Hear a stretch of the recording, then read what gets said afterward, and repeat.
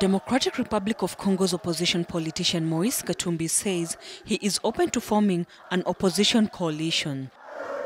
Katumbi said on Monday that he was in favor of a coalition that could include Jean-Pierre Bemba, who was recently acquitted by the International Criminal Court of war crimes and crimes against humanity.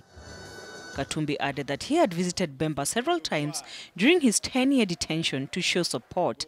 Bemba is, however, yet to declare whether he will run for presidency, though he remains a popular figure in west and north of Congo.